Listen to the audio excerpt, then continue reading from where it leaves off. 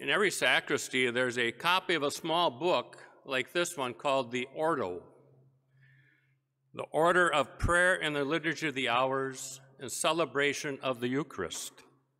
It's a guide for clergy for which prayers and readings to use. And with each season of the church year, the Ordo gives special instructions for that liturgical season. For Lent, the Ordo quotes the ceremonial of bishops. The annual observance of Lent is a special season to ascend the holy mountain of Easter. Through its twofold theme of repentance and baptism, the season of Lent disposes both catechumens and the faithful to celebrate the Paschal mystery. Catechumens are led to the sacraments of initiation by means of the rite of election, which takes place here at the cathedral this afternoon, the scrutinies and catechesis.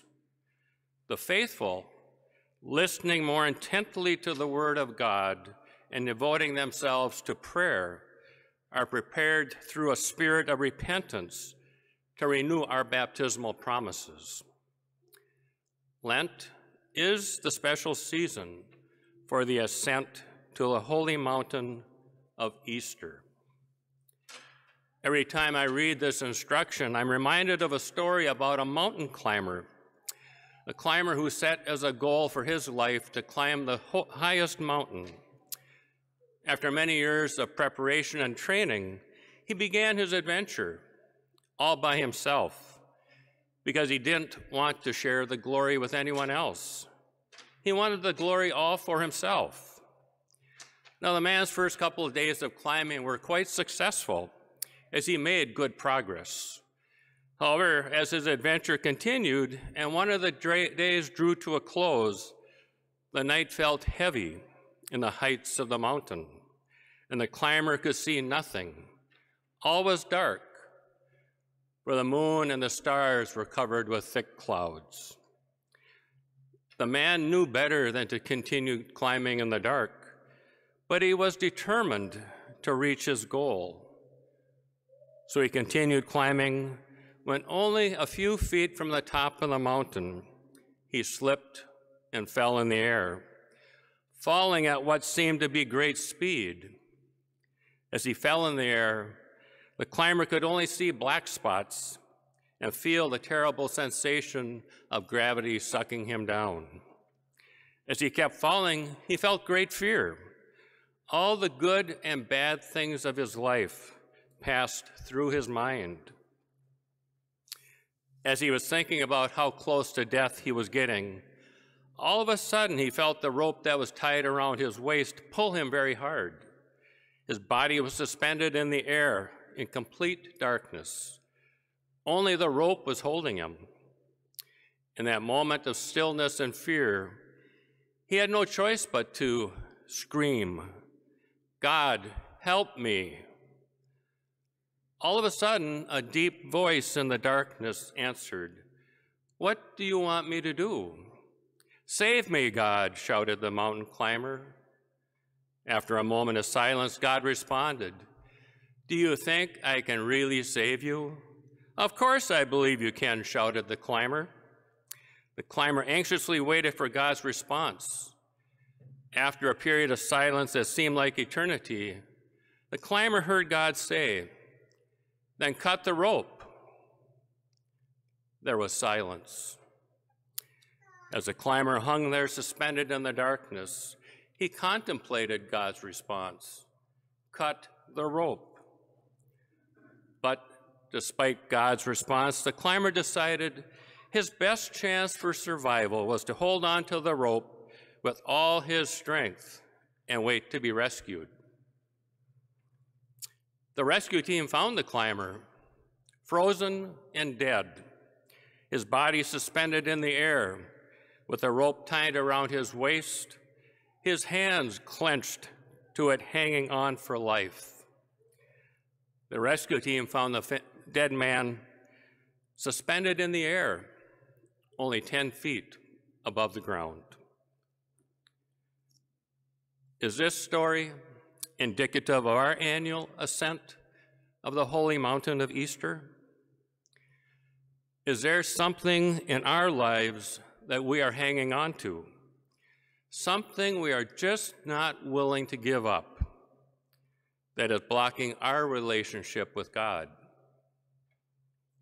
Lent is a time of preparation, a time of prayer, fasting, and almsgiving, so that we might prepare ourselves for the celebration of the Paschal mystery, the passion, death, and resurrection of Jesus Christ. A time of continuing catechesis for those adults who are preparing to receive the sacraments of initiation at the Easter Vigil. A time in which we as the faithful are more attentive to the Word of God, to prayer, to penance, as we prepare to renew our baptismal promises. You may have noticed that prayer guides us in our Lenten journey.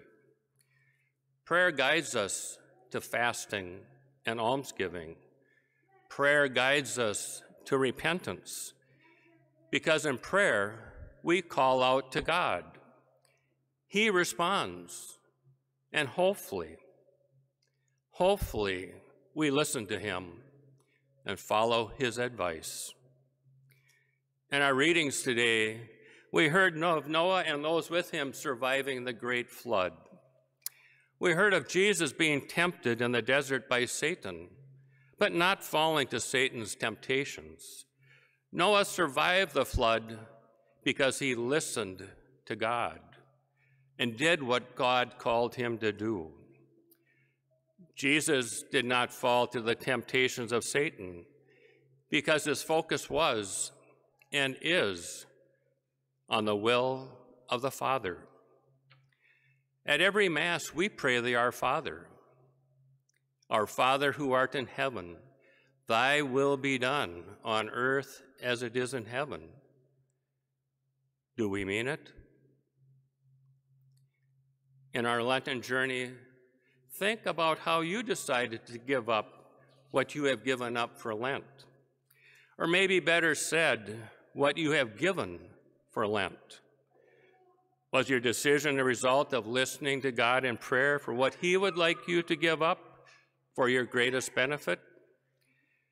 Over the past few years, I've been a spiritual mentor for the men's Exodus 90 groups. And through this experience, the one thing I've consistently noticed that's the most difficult practice for most men is to find time for prayer. And yet, prayer, taking time to listen to God, is a foundation for any growth in the spiritual life and our life of faith. One of my favorite prayers is from the Liturgy of the Hours on Thursday after Ash Wednesday, just 3 days ago. Lord, may everything we do begin with your inspiration, continue with your help, and reach perfection under your guidance. As we continue on our Lenten journey, I invite each of us to ask ourselves what I can give up so I have more time to give to God in prayer.